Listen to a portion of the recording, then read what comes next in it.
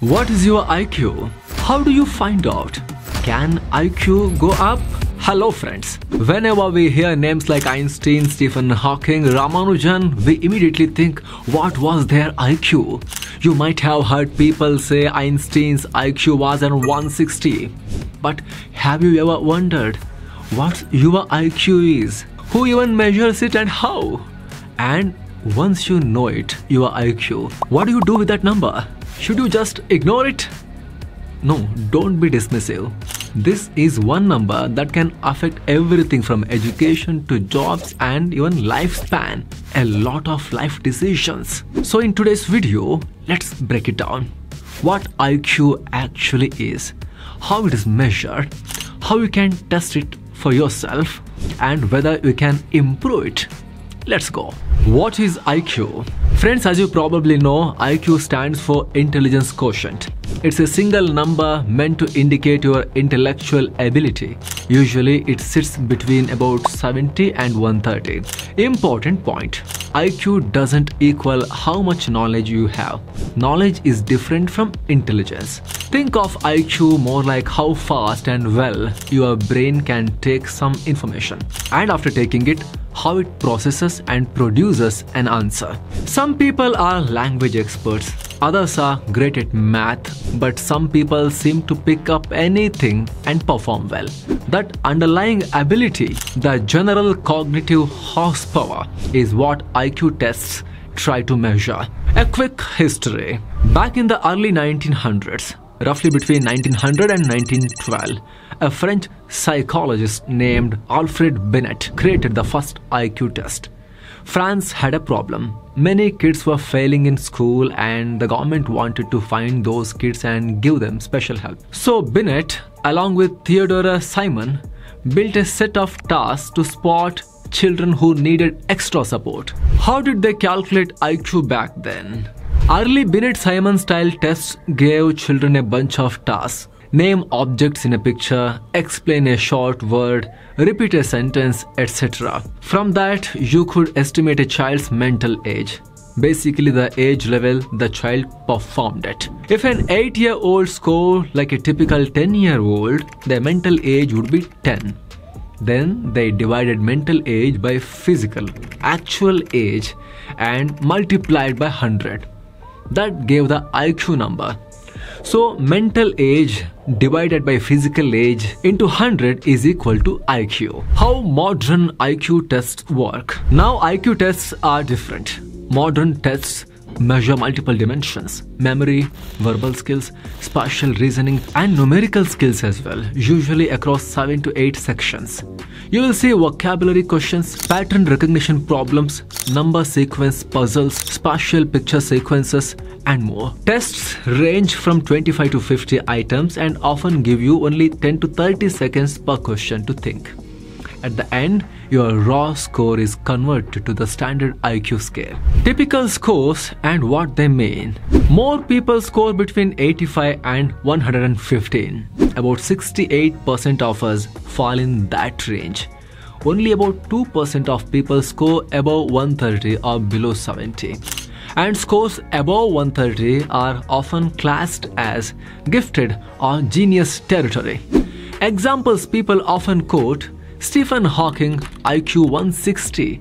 Albert Einstein, often quoted in the range of 160 to 190.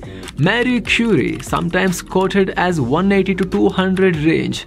Srinivasan Ramanujan, often quoted around 185. But remember, these historical IQ attributions are often rough estimates, not precise lab-verified numbers. Brain size and IQ. There has been research attempting to link brain size with IQ. For example, a 2005 study found a correlation. Higher IQs were associated with slightly larger brain volume.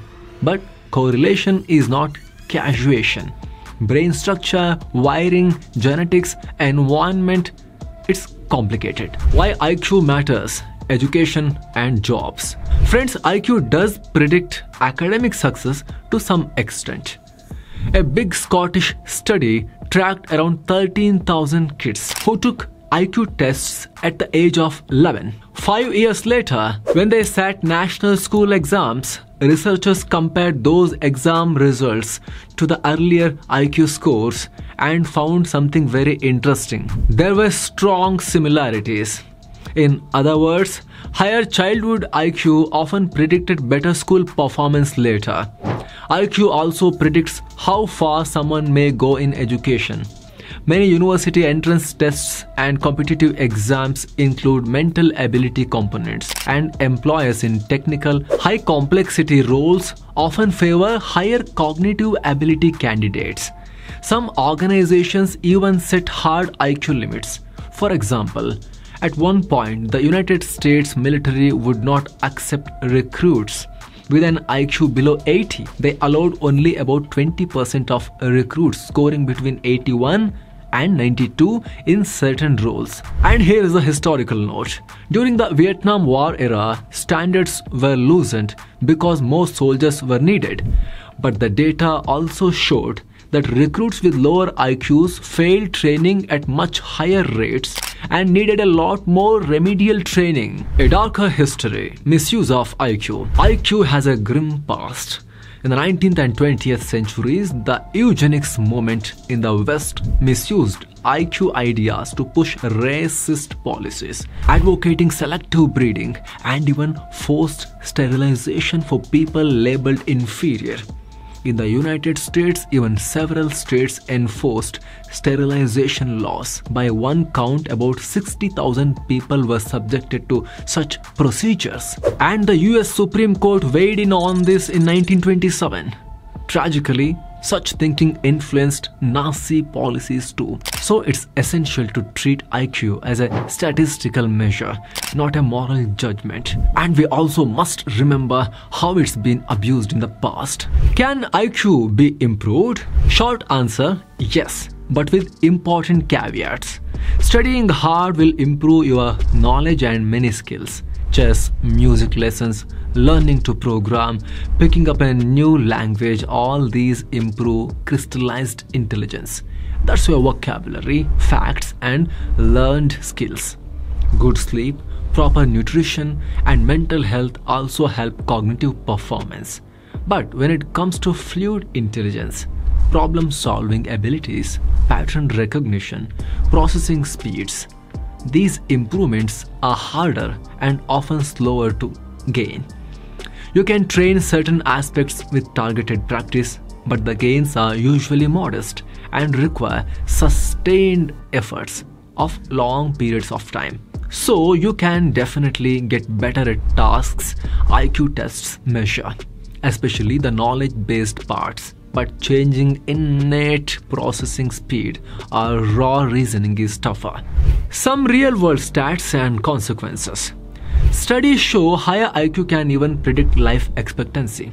The long-term Scottish study we mentioned showed that those who scored about 15 points above average at the age of 11 had about 27% of higher survival rates decades later. But IQ isn't a magic ticket to wealth. Financial success and becoming rich don't line up neatly with higher IQ. Plenty of very wealthy people have average or below average IQs, and many people with high IQs are not wealthy. So here are the final takeaways. IQ is a useful indicator of cognitive ability, but it's not only one magic pill or magic number. It helps predict educational outcomes and sustainability for some complex jobs. It has been historically misused. We have to keep that in mind while discussing IQ.